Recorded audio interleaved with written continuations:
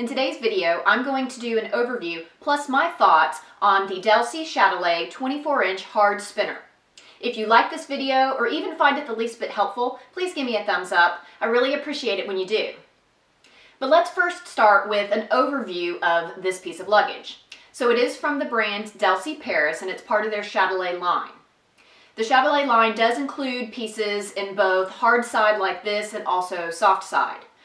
For the hard side spinner, which is what this is, they do come in 3 different sizes. This is the 24-inch. Then they also come in a 21-inch, which is your traditional carry-on piece of luggage. I did actually purchase that piece as well, but I returned it, and I'll talk a little bit about why when I get further into the video.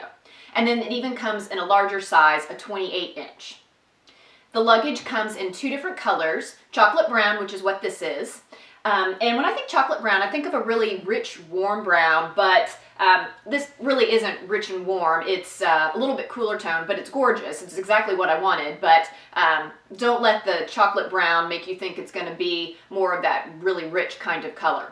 Then it also comes in champagne, which is a cream color, and it is absolutely gorgeous as well. I probably preferred that color even a little bit more than this one, but I was worried about the wear visually of that bag, and so I did opt for this color. This specific piece of luggage retails for about $300, though you can definitely find it for less than that. I purchased mine off of Amazon, and Amazon, of course, the price always fluctuates, but it seems to run around $210, $220, $230, somewhere in there. When I purchased mine, though, they actually had some Amazon warehouse deals, and so I did purchase mine in like new condition from a warehouse deal, and so I think mine was actually more like $180 or $190, and when it came in, it truly was like new condition. So if you can find that deal, I definitely recommend that. I'll go ahead and link to this down in the description box in case you'd like to go look at it on Amazon. I do also sell it though in some department stores. I actually saw it in person in Macy's first, and when I went home to do a little bit more research, that's when I found it on Amazon and found that it was cheaper on Amazon than it was at Macy's, at least at that point in time. So the exterior of the bag is made from a very durable polycarbonate finish, and it's got just this little bit textured diamond pattern which helps reduce the look of scuffs. Then it does have faux leather detailing here, which just gives it a nice contrast. It does have 4 double spinner wheels that allow it to spin while it's sitting flat, or of course when you have it tipped back, and you can spin in all different directions. It also comes with a flat lock that is TSA compatible. So actually one of the times that I was traveling with this, I did get the note in my bag that told me my bag had been searched, and so this allows TSA to be able to get in it, but nobody else, so you can keep the bag secure. It has a telescoping handle that locks in 2 different positions. And it also has a unique brake system that allows you to lock the first couple of wheels. So if you're on a tram or a hill or something and you want to make sure that it doesn't roll anywhere, you can do that. I've not used that feature, but it does have that. The inside of the bag has what they call a soft touch lining, and it is fully lined. And it's this really nice red color, which I think adds a nice pop to the exterior of the bag. And the lining is very soft. It feels very luxurious. Everything about this bag feels very luxurious. It has 2 fully zippered compartments. The top flap has this mesh long zip compartment that you can put things in, and then each side has the compartment underneath that flap, and you're able to tie down your clothes and keep things from moving around. Then the other side flap has the 2 smaller flat pockets, and then of course it's got another large pocket that you've got the tie down on this side as well. And then it also comes with a couple of pouches that match the lining. You have a larger one, and then you have a smaller one, and these pouches are great for shoes, accessories, you know, dirty laundry if you're not going to have a lot of laundry. Sometimes that's what I use this one for, and then I'll use this one for my shoes. It just kind of depends on how long the trip is. And then it also comes with a hanger, although quite honestly, I've never taken the hanger with me when I've traveled. So to me, this isn't really a particular bonus, but it is in there. So being that this is the 24-inch, the packing dimensions are 24-inch by 16.5 by 11 inches. The overall dimensions of the suitcase, including the wheels though, are 27 inches by 17.5 by 11.5. The suitcase weighs in at 10.8 pounds, of course, when it's unpacked. So I've had this piece of luggage now for about 2 months, and I have taken it on 5 different trips with me, including 3 trips where I was flying. So I feel like I've really gotten to know this bag pretty well and have formed my opinion on what I like about the bag and maybe what I don't like so much. And so I thought it might be helpful to share that with you in case you're looking at this bag so you can judge whether this would be the right bag for you. I'll first of all say that this was the first hard-sided piece of luggage that I've ever had. So I think some of the things that I'm going to talk about are probably very similar across all the hard-sided luggage, but being that I've only ever had soft-sided zip-around cases before, this was a little bit of a learning experience of how to pack and how it works, some of the things to expect with it, etc. So first of all, let's start with the pros. I think that this is the best piece of luggage out there that's not maybe something like Louis Vuitton or, you know, a true prestige luxury kind of brand, but kind of for the more normal type of luggage, I think this is the most beautiful piece of luggage that's out there. It feels very luxurious. The outside is gorgeous. The inside is gorgeous. It's got this nice feeling interior. And so for me, I wanted something that just felt nice. I've always had just kind of less expensive stuff that I just bought, you know, at Marshall's or Home Goods or whatever. And so I was ready to, you know, kind of upgrade and get something a little bit nicer. With that, I feel like everything about this is also very, very well made. It glides like a dream. Sometimes I've rolled it along without tilting it back just because, you know, I'm getting on or off transportation or something, and that works great. All different directions, as I mentioned. The wheels are very sturdy. They're also very quiet, so you don't have that loud rolling noise that you get with some cheaper pieces of luggage. The handle here, the telescoping handle, is very smooth. It's really easy to be able to do one-handed, so if you've got other stuff, you're you know, getting in and out of vehicles, or you need to be able to do this quickly, you're not going to have to worry about, you know, trying to pull this out. You know, some of the cheaper ones, you know, you kind of have to rock and it's hard to get them to catch.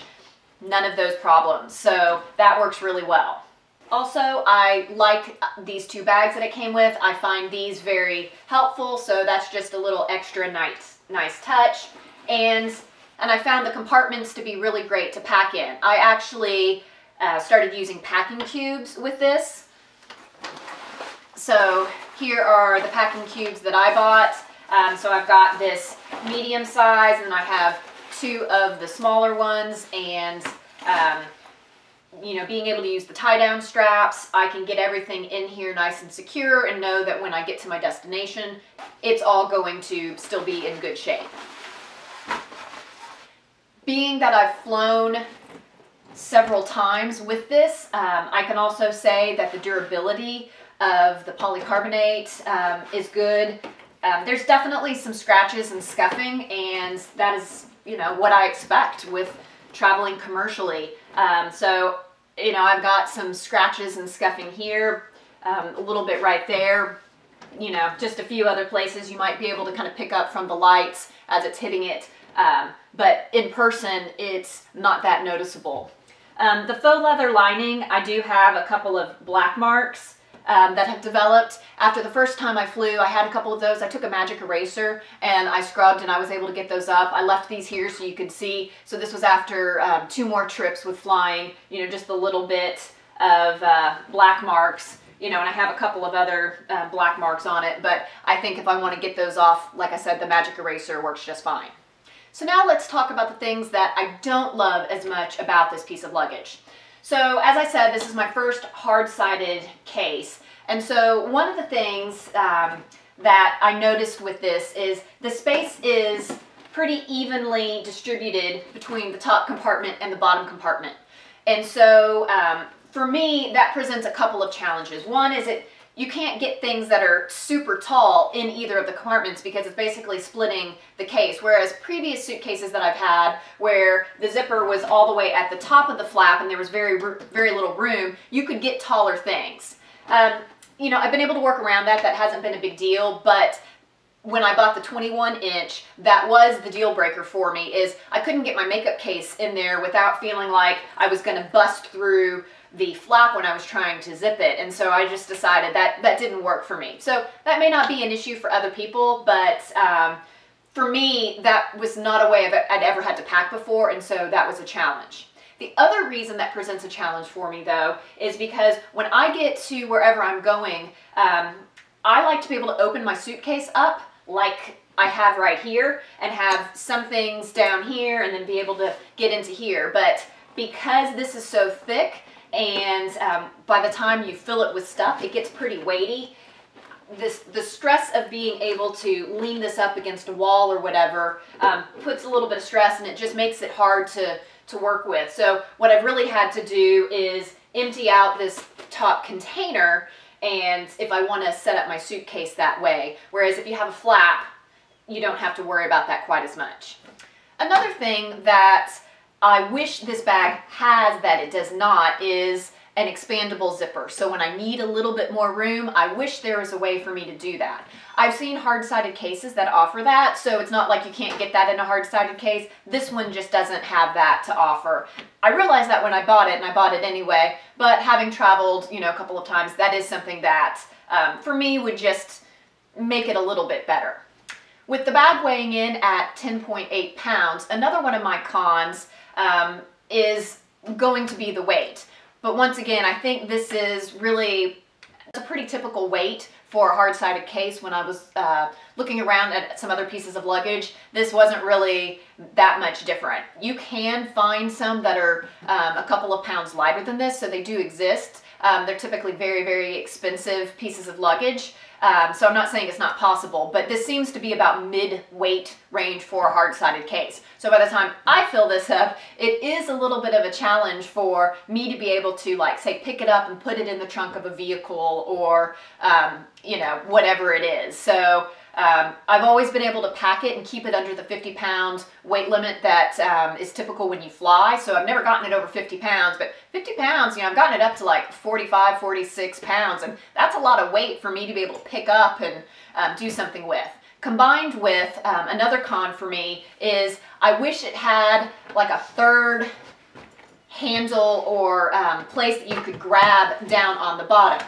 So in addition to the telescoping handle that I was sharing, it does have just a typical handle on this side, and then it does have a handle you can grab it by here. But when I want to lift it up, part of the reason it's so hard for me once it's packed and heavy is because I don't have anywhere I can grab it quickly here. I have to get my finger under the bottom and be able to do that. And so I wish a lot of suitcases will have just a slight indentation place where you can kind of slip your hand in. And so I wish this suitcase had that. So there are my thoughts, both pros and cons overall for this bag.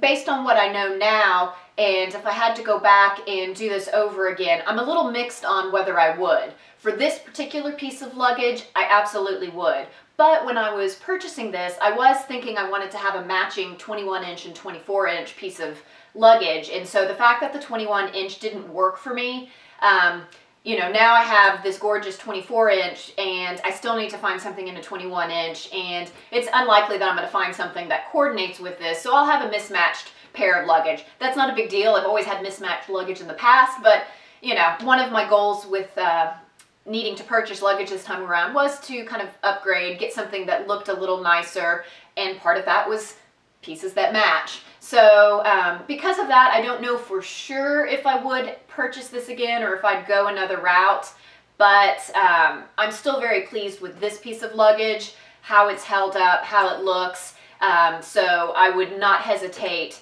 I have actually thought about buying a second 24-inch just for trips where I don't want to have a piece of carry-on, and you know, maybe two 24 inches would work just fine. So I would get another one of these just in general if I needed a second 24-inch piece of luggage. So there's my overview and review of the Delsey Chatelet 24-inch hard-sided spinner. I hope you found this video helpful. If so, please be sure to give it a thumbs up.